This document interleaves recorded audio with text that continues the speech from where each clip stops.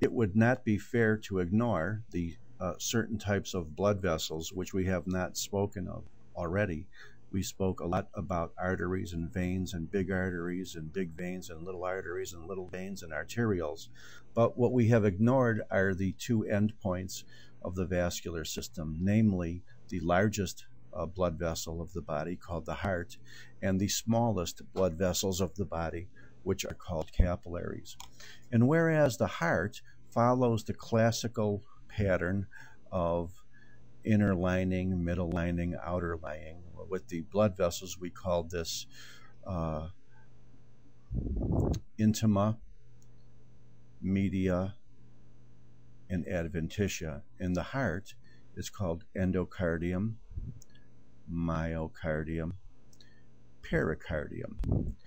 And specifically, this is not just pericardium, but it's the part of the pericardium which is adherent to the heart itself, or the visceral pericardium, as composed to the more fibrous parietal pericardium, which is the bag, the fibrous bag in which this heart sits. But let's look at the three layers again. The heart, even though it's the largest blood vessel, once again would boil down to a single endothelial cell lining along its endocardial surface. And here's the connective tissue of the endocardium, and you could see these tiny, you can see these tiny little cells towards the outside, right along the luminal surface, which are your single endothelial cells. So whether you are in a capillary or whether you're in a heart, the entire vascular system is lined by these flat endothelial cells. The rest of this connective tissue is the rest of the endocardium. 99.9% of the weight of the heart is the muscle itself, or the myocardium, which is classical cardiac muscle, but and it also has some connective tissue in between at various levels. You could see arteries within it, you could see veins within it, but the heart is also the myocardium is also a very excellent place to see capillaries as well. So whenever you are looking at individual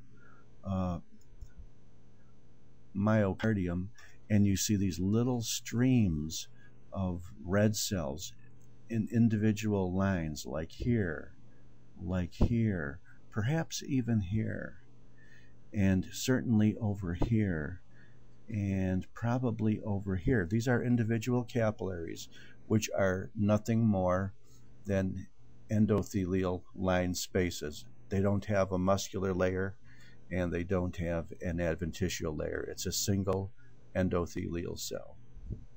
But here we are now in the middle of the myocardium, in which we could see the striated but interwovenly connected muscle cells with central nuclei. We've already seen the endocardial aspect. So let's look at the outer aspect, which would correspond to the adventitia if this was a blood vessel, but because we are in the heart, it is called the pericardium, or more specifically, the visceral pericardium.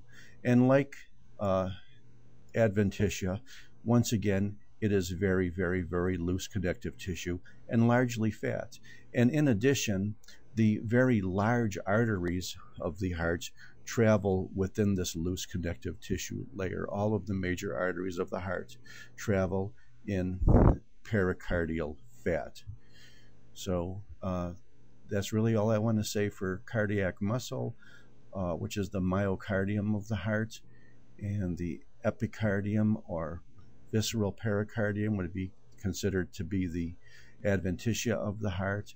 And last but not least, this little layer of connective tissue here towards the lumen of the heart, which can differentiate into heart valves, is the endocardium of the heart. And I thank you very much.